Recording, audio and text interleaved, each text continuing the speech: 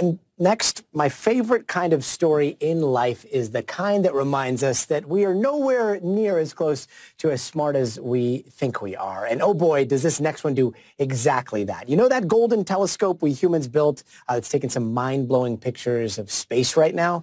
Well, it turns out it's so powerful, it might have just shattered our understanding of the universe. We've all heard about how the new James Webb telescope is kind of like a time machine because it can look back to the early formation of the universe. And it's been doing just that. It has taken pictures of 6 galaxies that are some of the oldest that we've seen, but they're a little hazy and there's a lot going on in these images. Bear with us. For one, when you're looking at these things, they're supposed to be from the beginning of time as we know it, and they're not supposed to be all that well formed. Well, guess what? These are looking a lot bigger and a lot more developed than we thought. And why does that matter? Well, for one thing, it could pretty much rewrite a whole bunch of astrophysics textbooks. So, of course, we called up the legendary theoretical physicist Michio Kaku. He's the futurist who always has me dreaming of the cosmos and the author of a bunch of books that might need to be tweaked now if it turns out that the universe is older than we think. Hey, Professor, I'm thinking of some of my favorites, the God equation, physics of the future, future of humanity. Most of them say the universe is about 13 billion years old. What if it's not? Well, that's the problem. The James Webb Space Telescope is upsetting the apple cart. All of a sudden, we realize that we may have to rewrite all the textbooks about the beginning of the universe. Now, it takes many billions of years to create a galaxy, like the Milky Way galaxy, with 100 billion stars, many billions of years old. But the James Webb Telescope has identified 6 galaxies that exist half a billion years after the Big Bang that are up to 10 times bigger than the Milky Way galaxy. That shouldn't happen. There should not be primordial galaxies that are bigger than the Milky Way galaxy that are only half a billion years old. Something is wrong.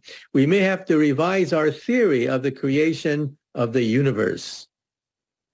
And so we're possibly looking at a universe that's much older than we think it is, and we're also possibly looking at maybe this is an optical illusion. Are those the 2 options here? That's right. Some people say it's an optical illusion. You see, according to Einstein, gravity can act like glass. The glass, of course, you can make a magnifying glass. With gravity, you too can bend space and time to create a gravity a magnifying lens. So you think that these galaxies are huge when they're actually baby galaxies. Now, I personally think that the solution to the problem is these are not baby galaxies at all. They're actually monstrous black holes. Black holes that formed after the instant of creation. That's baffling scientists because they don't fit in the normal sequence of the birth of a galaxy. So I personally think that we're actually looking at monster black holes where perhaps new laws of physics are emerging. And again, if you can figure all this out, there could be a Nobel Prize waiting for you. I'm sorry, you're saying that these galaxies, these 6 galaxies that look kind of like galaxies are actually black holes? Yeah, that's one theory, because we think that at the center of our own Milky Way galaxy, there is a raging black hole that is 2 to 3 million times more massive than our sun. In fact, we now believe that at the center of almost every galaxy in the universe, there's a monstrous black hole that could be millions to billions of times more massive than our own sun. If that's the case, then you're going to have to rewrite all of your books. And I think I have 2 of them with your signature on them. So I'm going to need you to re-sign and send me some new ones when you update those. Professor, since we have you, I'd also love to ask you about this discovery a lot closer to us here on Earth. It's another thing that I think you know a lot more about. Apparently, we just discovered that there's a 5th layer of our planet deep inside of Earth's core. What kind of knowledge do you think that could potentially unlock? Well, when you see the tragedy in Turkey and Syria, you ask yourself a simple question. Why don't we know what's underneath our feet? We've been to the moon. We've been to Mars. Our probes have gone past Jupiter. How come we don't know what's at the center of the Earth? Well, here is a clue. Think of a sonogram. A sonogram shoots vibrations into the womb of a pregnant woman. The vibrations then create echoes that can be analyzed to create a picture of the unborn child. Well, we can now think about sonogramming the earth. An earthquake generates all sorts of vibrations that echo, ricochet inside the earth, allowing us to recreate an image of the center of the earth. And we find some enormously interesting things. We find, for example, that the core of the earth spins, but the crust of the earth can spin in the opposite direction. So these layers underneath our own feet can actually rotate in opposite directions. And we used to think there were four layers, like the crust and the mantle, four layers inside the earth.